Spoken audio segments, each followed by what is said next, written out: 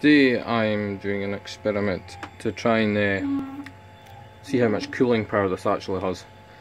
So it's at 13 degrees C on the cold side just now, and I started this up at 6 o'clock exactly, 6 PM, and the hot side will get hotter obviously, but I'm more interested to see how long it's going to take to cool down, and then I'll be able to do a lot of calculations with the aid of online calculators to find out how much heat it did move and the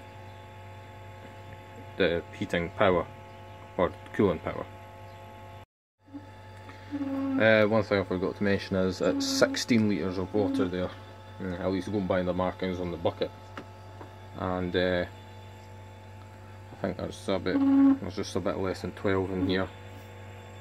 I've noticed that it seems to shake around a little bit, but I'd imagine so with all the refrigerant flowing through.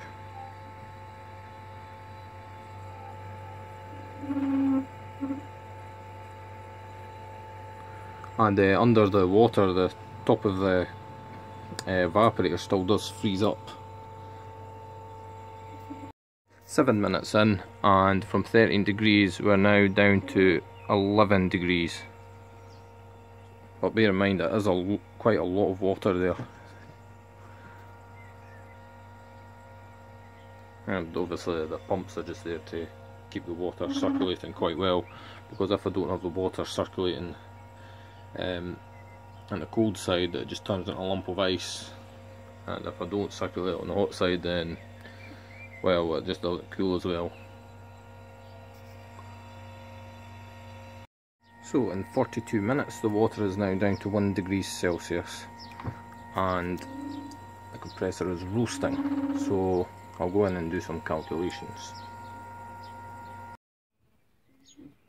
Can't see that well, but it's like the whole thing is actually covered in ice. Whole coil.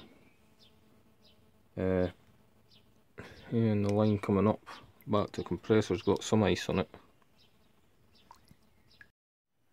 So here's the results. The mass of the water, 16 kilograms, 16 litres.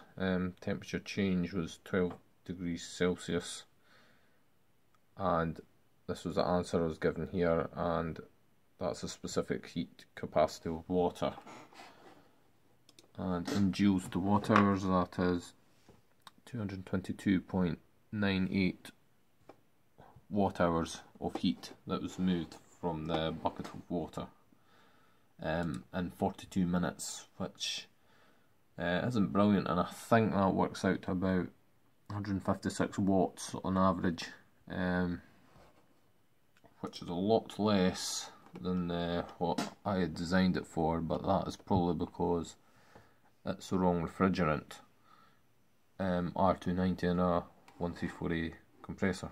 So there's LVP 50Hz, this one here, that I designed it around. It's supposed to move about 506 watts, so there's clearly something not right there.